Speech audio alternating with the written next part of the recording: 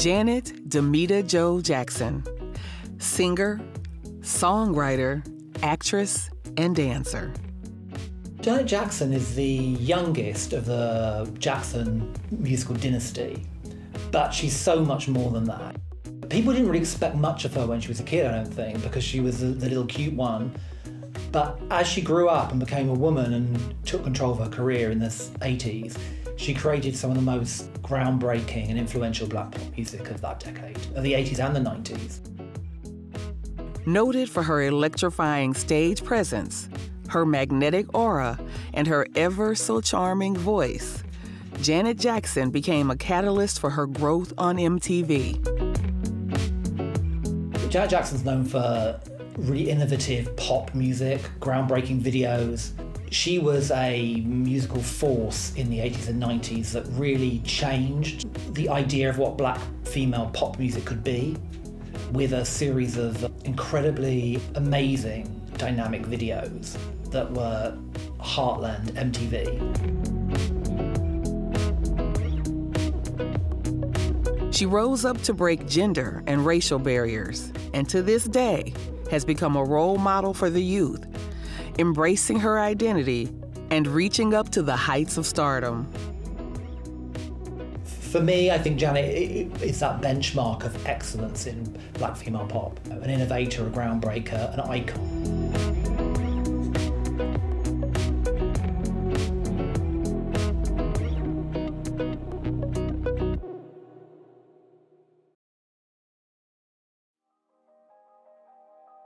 Janet Jackson was born on May the 16th, 1966 in Gary, Indiana.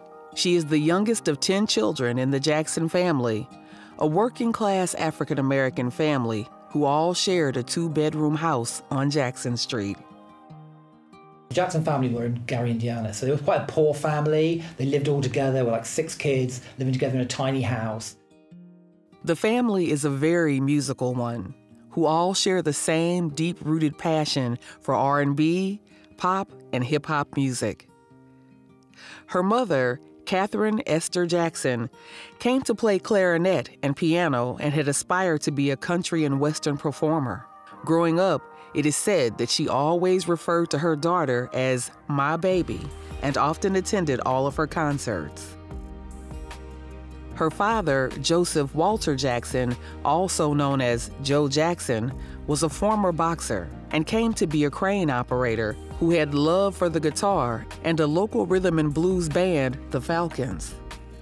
He briefly performed in this band with his younger brother and would often try to keep it alive to add to his family's income.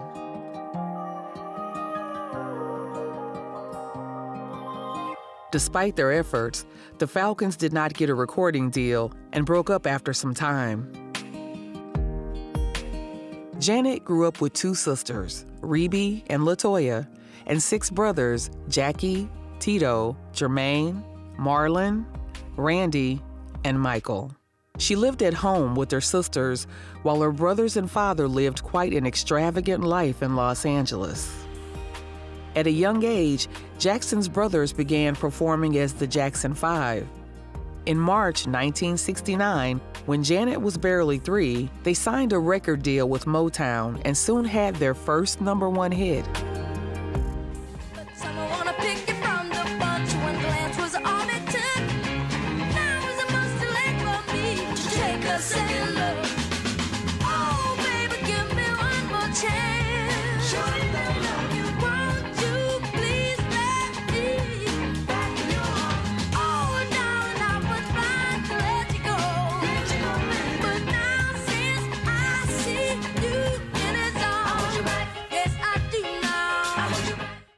Being on stage with my brothers was a wonderful experience, like a revelation. And it was almost as if it was déjà vu, as if it happened yesterday. Her life transformed very quickly. By the time she was like 3 or 4 years old, her brothers were already superstars. So she had a very unusual childhood in that respect, because she could like switch on TV on Saturday morning and watch her brothers' cartoons, or she could see them perform on TV. They had hit records back to back. So she, in a way, she had quite a privileged growing up. She was in a sort of superstar world, you know, friends of the family like Diana Ross and the Motown stars. And Janet was the young, quiet, shy one who I think expectations weren't very high of her, really, because it was all the focus at that time was on her brothers and their huge success. She later moved in with them while her brothers were making a name for themselves. The pop band sold more than 100 million records worldwide, and in 1980, the brothers were honored with a star on the Hollywood Walk of Fame as the Jacksons. Well, the Jackson 5 were the first black male boy band, teen band. I mean, they were idols. You can't really underestimate the success, the cultural success of the Jackson 5, especially in terms of their meaning in black America, because they were, well, the success was phenomenal for a start. They had like 5 back-to-back #1 records. They were everywhere. They were on Saturday morning TV, they were returned to cartoons, they were on cereal boxes. There was a particular energy and vivacity to those songs. You know, there was an energy to those Jackson 5 records you couldn't deny, and so they just popped out of the radio. Everyone fell in love with them, especially Michael, because Michael had this spirit. Michael fronted the band and had this energy and this charisma and this voice, and even from a very, very young age. Some people thought he might be a midget, you know, like an old man, because his James Brown moves were so unusual for a kid so young. And I think it just grabbed the nation's attention, really.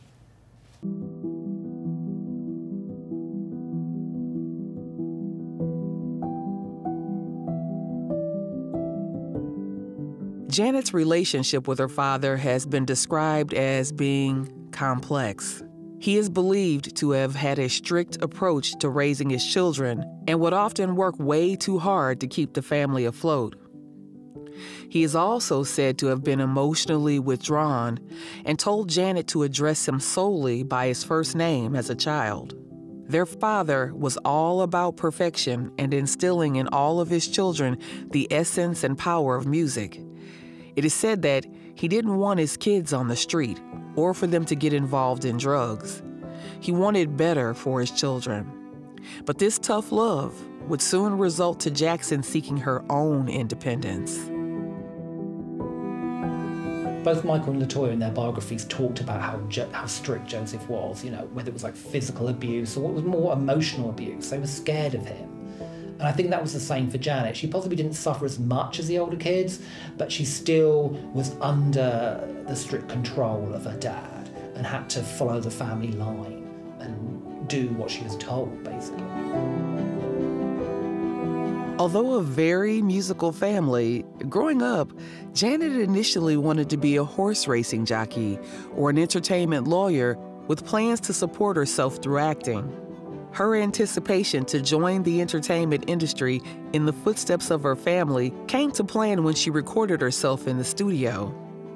However, it is believed that once their father had recognized Janet's ability to sing, he had very much taken control of that pathway. Like all the Jackson kids, Janet really was controlled by her father from a young age and forced into really becoming, you know, an actress and then a musical star. She spoke herself many years later that that wasn't really necessarily what she wanted to do. It just was kind of felt inevitable. It was just like where the kids were expected to. It's what she'd seen all her life since being a young girl. Like, that's what her brothers did. That's what her sisters did.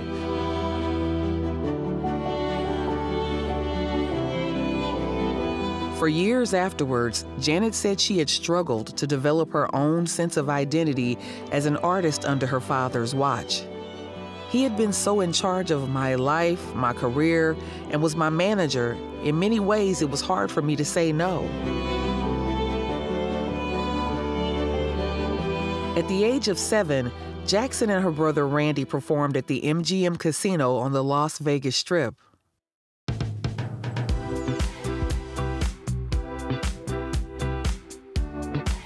After making her debut at MGM Casino, she began acting in the variety show The Jacksons in 1976.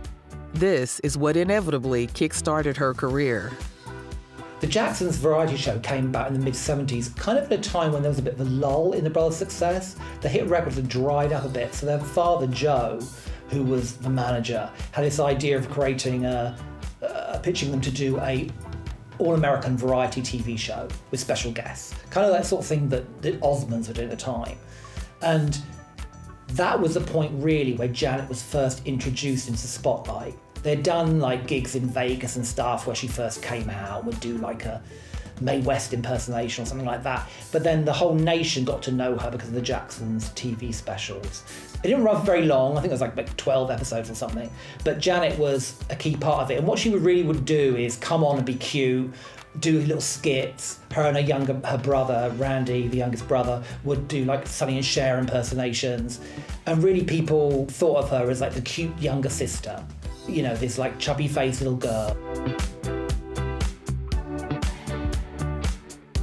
You didn't really get a sense from her in the Jacksons variety show of what she would become, necessarily. Sonny and Cher. And the beat goes on, the beat goes on, and the beat goes on, and the beat goes on. Just keep on that rhythm to the brain. Hey, la-di-da-di-dee, la-di-da-di-dee, la-di-da-di-da. Take it away, Jen. Just was the race, da-da-da.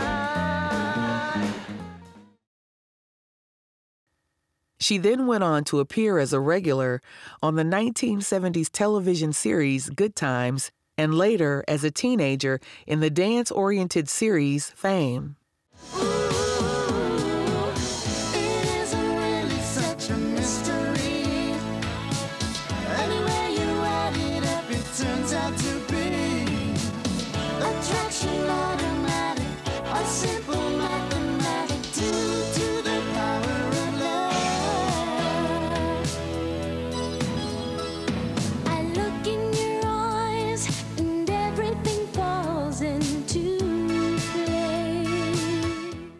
There were big shows. I mean, the first one she got cast in was Good Times, which was like a massive, long-running Black American sitcom where she played a character called Penny.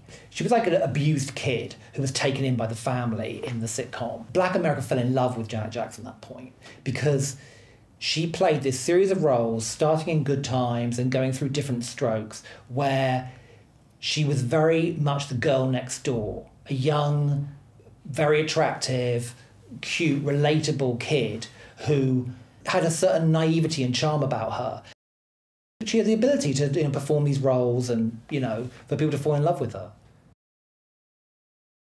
At 16 years of age, Janet began her solo recording career at A&M Records and made her first album. Her first album, Janet Jackson, was released in 1982.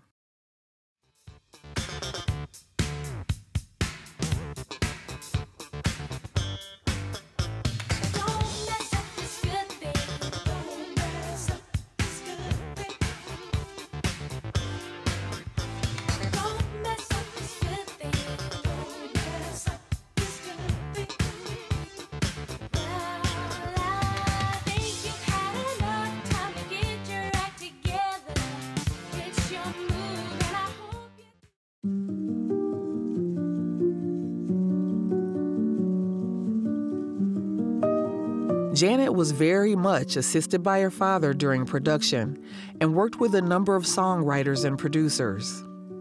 It came to be a huge success, peaking to number 63 just a mere 4 months later. In New Zealand, the album peaked at number 44, and in the United States, managed to sell over 82,000 copies through BMG Music Club. She followed this up with her second album, Dream Street, in 1984. It managed to sell 21,000 copies between 1991 and November 2006. This album also consisted of her very first music video, which was shot during the shooting of the TV show Fame. They were good. They were fine, kind of like fizzy teen pop records. A lot of fun. They weren't necessarily big hits. Although, I mean, she had a couple of minor R&B hits off the records, but she didn't break through. She wasn't like, she didn't immediately become a massive star. It was at this point that Jackson began to take a different approach to her life. She took control of her career, moved out on her own, and developed her own sound and influential style. She reemerged in 1986 with her breakthrough record, Control.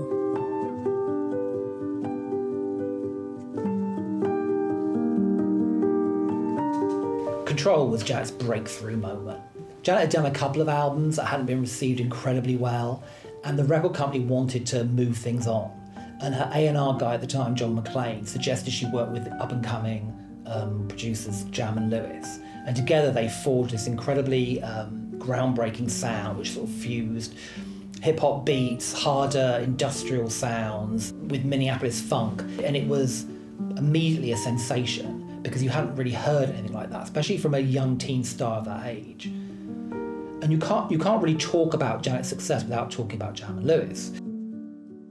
Originally, Jam and Lewis were in The Time, so in the funk band The Time, and they started producing their own records and started having hits with acts like the SOS Band and Alexandra O'Neill. And they wanted to work with a new act, and Janet Jackson made sense because she was a sort of had all this potential, but that hadn't quite yet been tapped into. What happened with Janet's Control album was that for the first time, she was actually part of the creative process. She hung out with Jam and Lewis and told them stories about her childhood, about where her life was at the time, and they incorporated that into the tracks. So all the songs on Control have this sort of semi-autobiographical feel, and she really invested herself in them, and she probably invested herself in that record for the first time more than ever. And I think that kind of energy and that honesty was what really connected with audiences. You know, to see a young black teen female speaking honestly about her life and the pressure she was under and taking control was something new and fresh.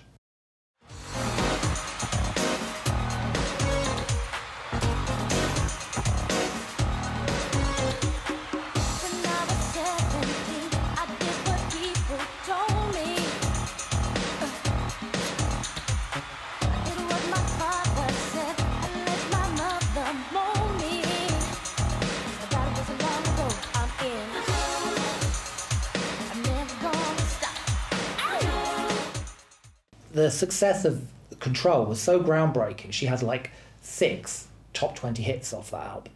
So it was massive.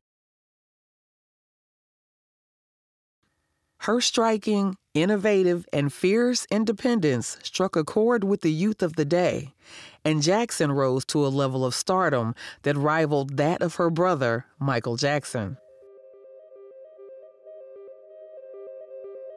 As time flew, Janet's collaborations with the production team of Jimmy Jam and Terry Lewis produced bold, beat-heavy, catchy songs that defined the punch and power of 1980s dance and pop music. But in 1984, this would briefly come to an end. Jackson married James DeBarge, but this marriage was far from perfect. It is said that Jackson married DeBarge in order to earn independence from her father. Additionally, they kept their relationship a secret. They began dating in the early 80s when Jackson was 16 and DeBarge in his late teens. Sparks flew far and wide over their mutual interest in music, who DeBarge had made many music hits like Rhythm of the Night and All This Love. It is said that they were so in love with each other that they almost started to block everyone else out. It was annulled a year later in 1985 due to her husband's profound addiction to painkillers and sleeping pills, a marriage that came to end all too soon. Like all the Jackson kids, really, they wanted to escape the strict control of their father.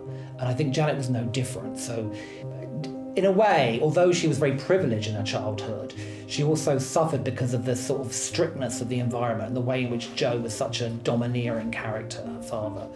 And when she first met James DeBarge, I think she was 16 years old, and they met on the set of Soul Train, which is so appropriate. I mean, DeBarge were another musical family, so they had a lot in common. And they started a secret romance, and then they eloped a couple of years later.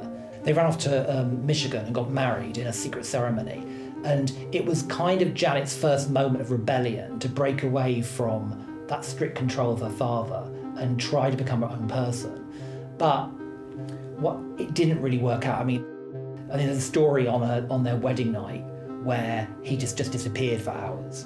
and no one knew where he was. And he was obviously out scoring drugs. And that became a bigger issue as the marriage went along. And so really, it was a moment of teenage rebellion on Janet's part. They were both incredibly young. She was 16, I think he was 18. And it didn't really last very long, but I think it was an important stage in Janet's development, really, to prove to herself that she could do something to be her own person, even if it ended badly.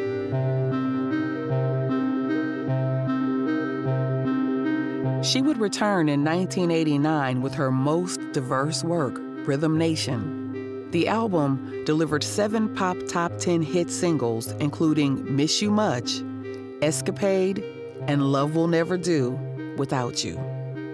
This album portrays rapid choreography with Jackson and her dancers. Some songs were also filmed in black and white to portray racial harmony, something that Janet later became known for. 5, 4, 3, 2, 1.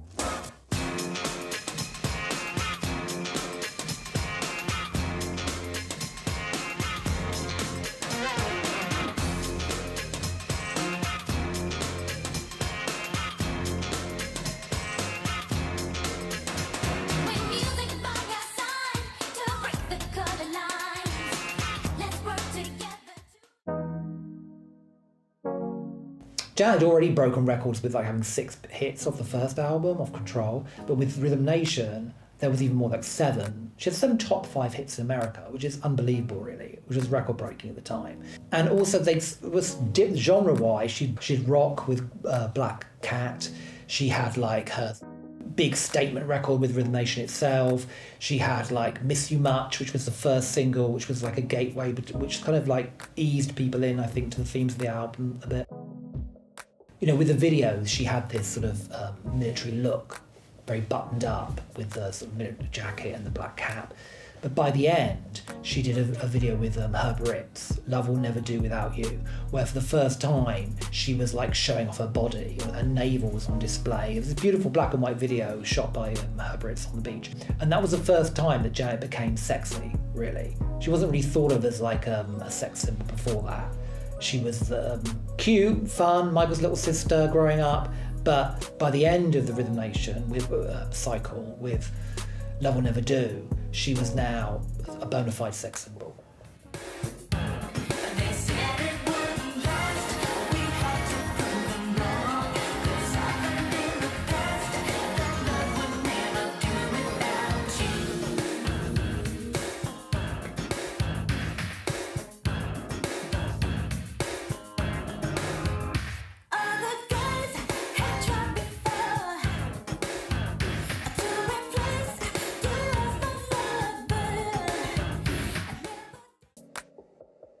What Janet and Jam and Lewis did that was really clever, I think, on the second album is that everybody was expecting Control Part 2, and they didn't want to make Control Part 2. They wanted to do something completely different. So they shifted the focus from Janet's personal growth as a young woman, taking control of her life, to a much more outward-looking, sort of state-of-the-world kind of perspective, where she was taking on big themes like social injustice and poverty and crime, and it was kind of Janet's What's Going On, really.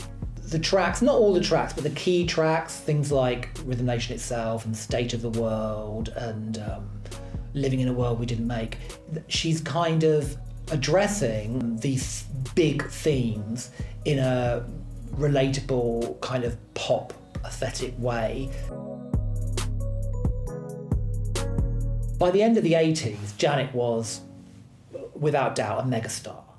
And so her record contract with A&M was about to expire. And so she signed to Virgin Records for an unprecedented amount at the time. I think it was the biggest record deal of all time at that point for $80 million to do her next record, which was ended up being titled Janet with a lowercase j.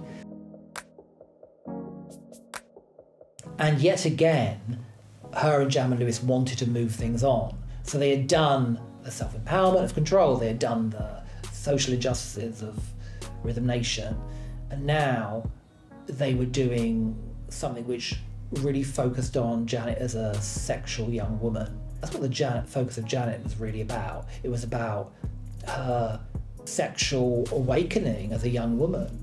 And so songs like If and That's the Way Love Goes really sort of embody that, I think. Particularly If. There's a whole erotic dance sequence and there's a simulation of oral sex at one point. That was really jaw-dropping at the time. People didn't expect Janet to go there, but she did.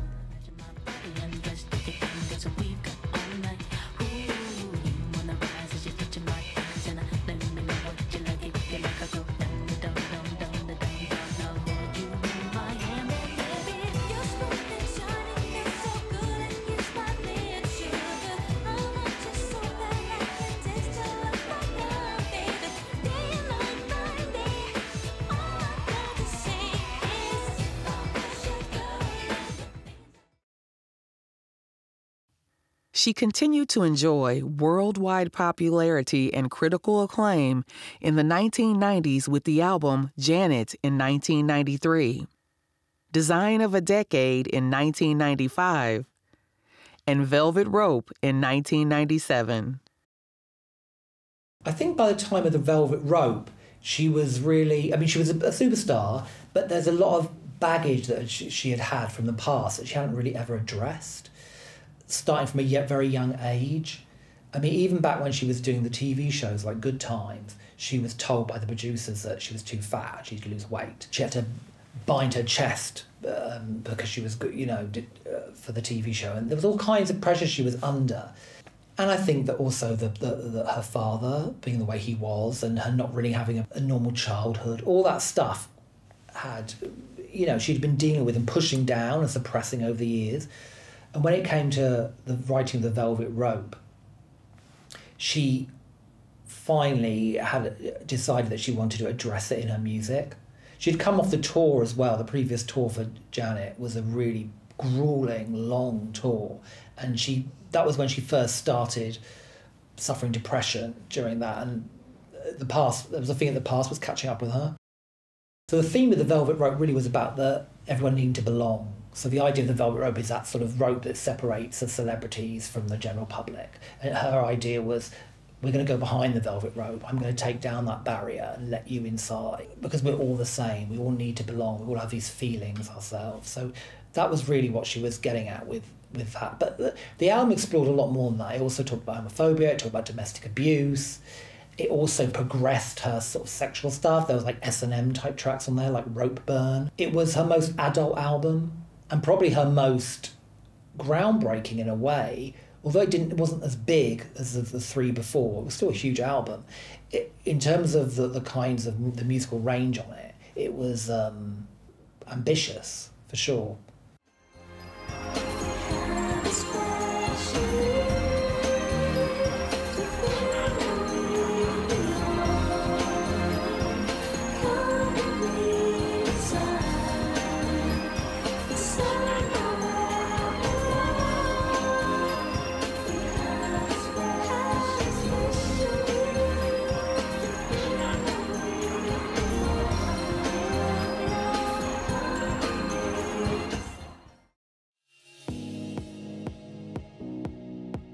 Well, Janet had already built up a big gay audience by the time that the Velvet Rope came out, but she'd never really addressed them overtly in her music. And on the album, The Velvet Rope, there was like several tracks which were a clear sort of message to her gay audience. And amongst them, Together and Going, of course, which was a big hit, which she described as a post-AIDS pop song. Then there was Tonight's the Night, which was a cover of the old Rod Stewart song, ballad.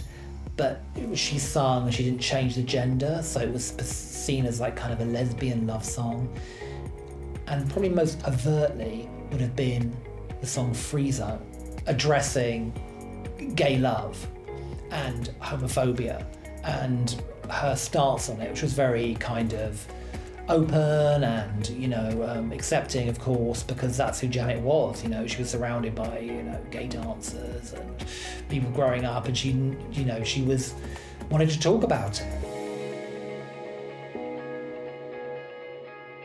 These records themselves, as well as their promotional music videos and live performances and concert tours, branded Janet as one of the world's most erotic performers, garnering both criticism and praise. By the end of the 1990s, it was officially stated by Billboard magazine that she became the second most successful recording artist of the decade in the United States after Mariah Carey. She soon became the first artist to be named an MTV icon in an event held in Los Angeles, California. MTV was very white rock and roll only, but it took the Michael Jackson videos and then people like Prince and Donna Summer to start opening things up. But there hadn't really been a young black teen female star before Janet that ever got MTV Play. And because she was making these videos of such high quality and that was so well produced, with choreography and effects and this great sort of innovative new sound, it was irresistible for MTV playlists. You know, you had to program Janet videos because each one was an event and each one got better than the next. And you can't talk about Janet Jackson's videos really without talking about Paula Abdul either, because Paula Abdul was the choreographer of the early videos, and she really helped Janet find her feet in terms of how to perform in front of the camera. And she really sort of taught Janet the kind of some fundamental moves, or mixing kind of street dance and hip hop to create sort of a new, exciting form of dance, really, which hadn't been seen before on MTV. In 1987, she began dating artist Rene Elizondo Jr.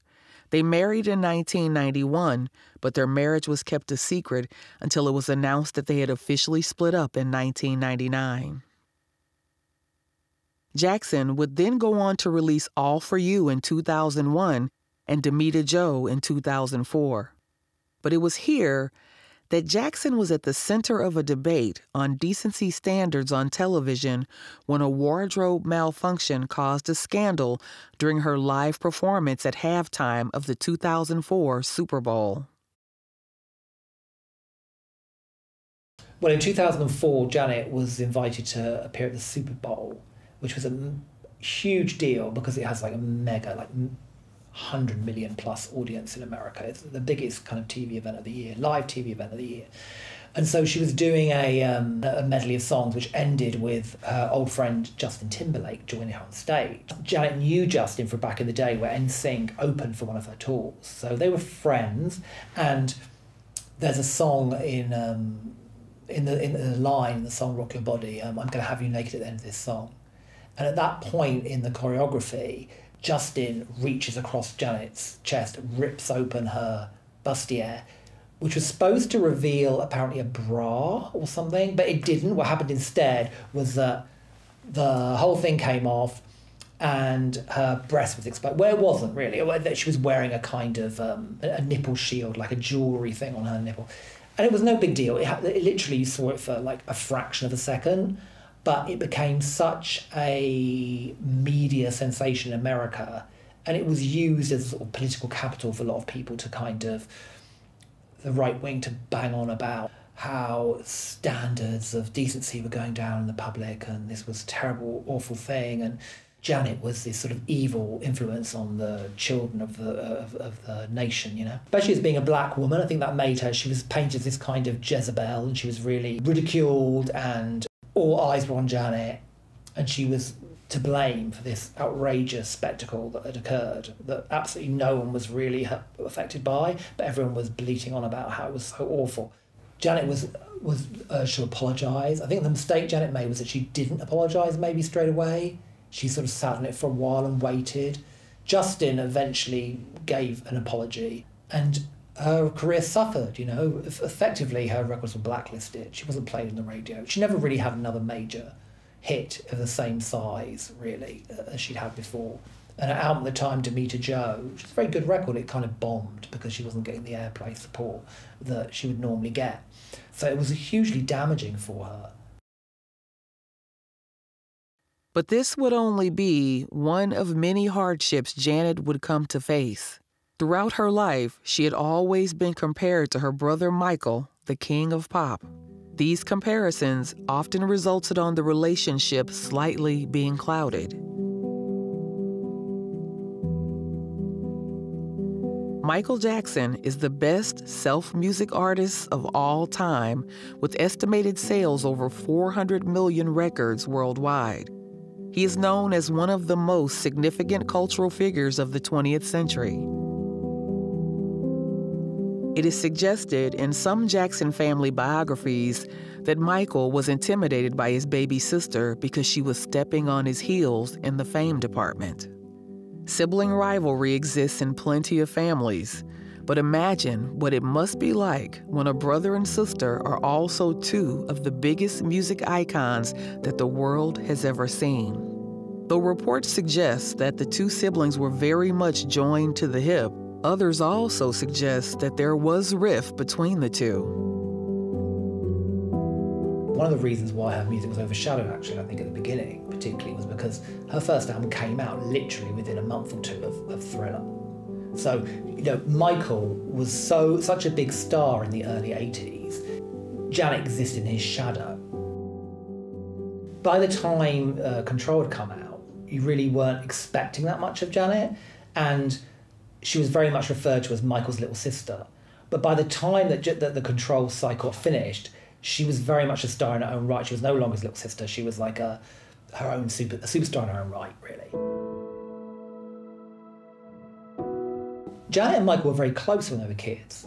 And so, of course, Michael wanted to help her as much as he could. So on the very early records, before Control, Michael kind of appeared on the backing vocals on one track, and the other brothers did as well. And they were very supportive. And he was still supportive and thrilled, I think, when Control became a big hit. But as Janet's star got bigger and bigger, I think Michael's relationship with that sort of shifted slightly. You know, first it was like, great, my little sister's done really well, Control's a hit. Then it was like, okay, Rhythm Nation's done incredibly well, and it's had more hit singles than I had on my last album. Okay, this is good.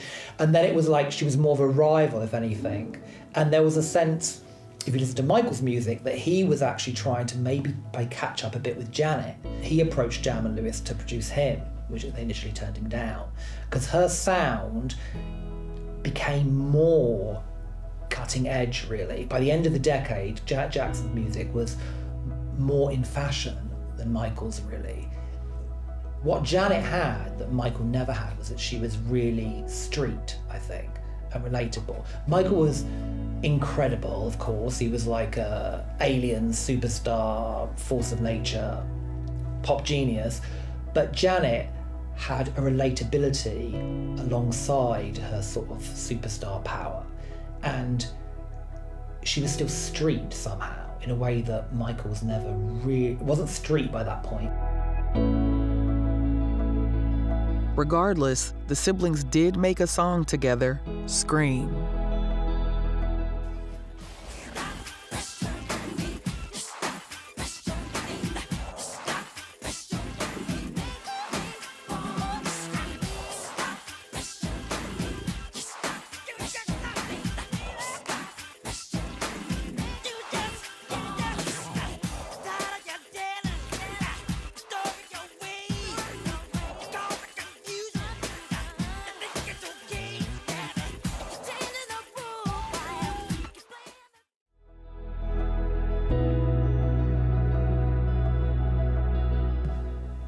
By the mid-90s, Michael's career was not what it had been. There had been the first series of allegations which had been dealt with, and he had kind of come to an agreement that had moved on, and he'd had his short marriage to Lisa Marie Presley, and he needed a hit.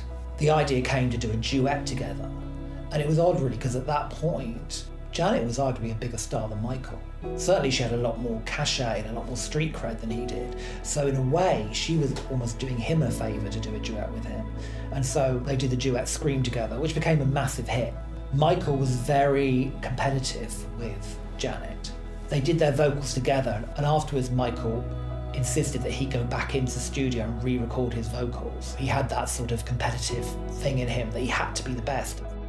In the end, it worked really well together, actually. Their two voices combined, and their dancing together is spectacular to see. When you see them dancing in, the Scream video, which at the time I think was the most expensive video ever made, they're in a spaceship and they're doing this kind of amazing synchronized choreography together, and dropping down their knees and jumping up and spinning around. It's amazing.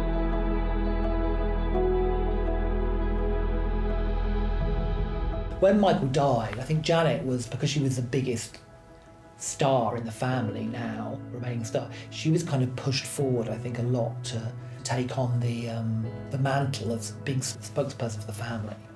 And at the BET Awards, a few months after he died, she said something to the effect of, "To you, Michael Jackson's an icon, to us, Michael's family." And I think that kind of summed it up, really. She was having to deal with her own personal grief while being in the glare of like the international media, to expect to come up with something and talk about Michael. She was obviously personally devastated.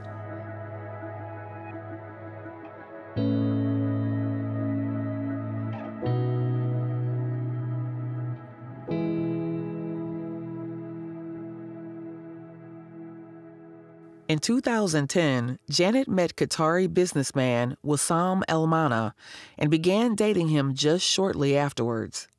The couple became engaged and married privately in 2012. They introduced a son together, Isa El-Mana, when Jackson was at the age of 50. However, in 2017, it was announced that they had separated and were also looking to divorce. Her last album with Virgin Records would come to be 20YO, that was first released in Japan in September 2006, and is a commemoration to the album Control on its 20th anniversary. 20YO represents the joyful and exotic history-making musical style of Control. An R&B and dance album, Janet collaborated with many producers, earning at some point mixed reviews from critics, with some of them questioning the involvement of a few producers. The album made it to number 2 on the Billboard 200 and sold over 1.5 million copies.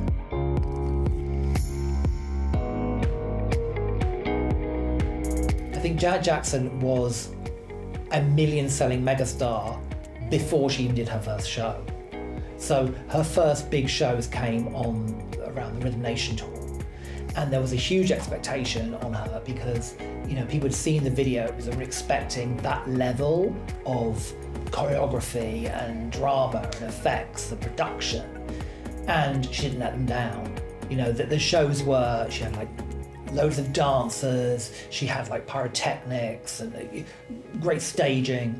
So from the get-go, she was really firing on all cylinders, I think, on the live front. When she became more of a sort of sex Janet, started appearing, she would invite men on stage and she would sort of do a sexy lap dance during the song Rope Burn. And she would also do a very Jackson type thing to do as well, was that when she would sing a ballad, like Again, she would like break down and cry, which was like a very Michael thing to do. And I think that, you know, people wanted that from Janet. There's that sort of Jackson star power that she had. And so that in itself was you know, amazing to see on stage. But combined with all the kind of production, and the dancers and the effects, it made it kind of like a must-see show. So for, you know, decades she was playing sold-out arenas all around the world.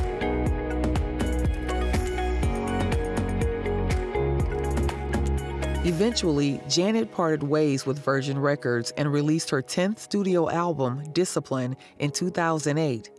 And in 2015, partnered with BMG Rights Management to launch her own record label, Rhythm Nation, and released her 11th studio album, Unbreakable, in the same year.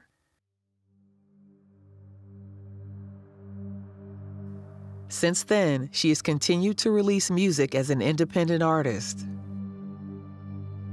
Well, I think it really was the music for Control that gave that statement for her. I mean, the song, the title track, Control itself, which was another big hit from the record, was like, it's autobiographical, totally autobiographical. So the lyrics are like, when I was 17, I did what my father told me.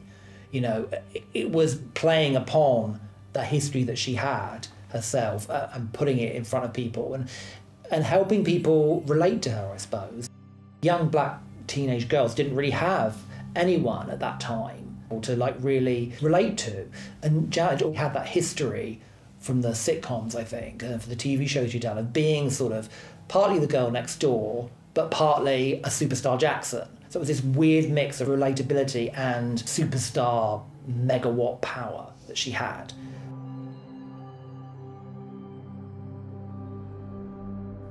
Despite hers and her father's complicated relationship, Janet said that she and her siblings owe their father for holding them into the all-time great singers and performers they would very quickly become. Joe Jackson had died from pancreatic cancer in 2018 at the age of 89. Over time, Janet has sold over 100 million records, making her one of the world's best-selling music artists. She holds the record for the most consecutive top 10 entries on the U.S. Billboard Hot 100 Singles chart, along with Billboard placing her number 7 on its list of Hot 100 all-time artists. Her time as an artist has been one far from easy, with her father watching over her as a child, to one day seeking independence and becoming a solo player, to also being in the shadow of her famous brother. Janet Jackson has been through it all and has very quickly become one of the world's most intuitive artists. I think Janet would be seen as an innovator in black pop music, a groundbreaking star. Especially in the 80s and the 90s, those records really redefined the parameters of what black pop music could be. The fact that she was using pop music, which could be seen as like quite a frivolous, art form, to talk about real issues, especially with Rhythm Nation, with talking about sort of social injustice and poverty, and she's at the sort of vanguard of black contemporary pop music for sure, and an icon for black women, for championing gay rights, just a superstar really, a pop music superstar. Her ability to proclaim herself in charge of her life as she did in Control, and fight society's problems as she did in Rhythm Nation, gave her the opportunity to influence, inspire, and captivate much of her youth today. Janet Jackson, making history.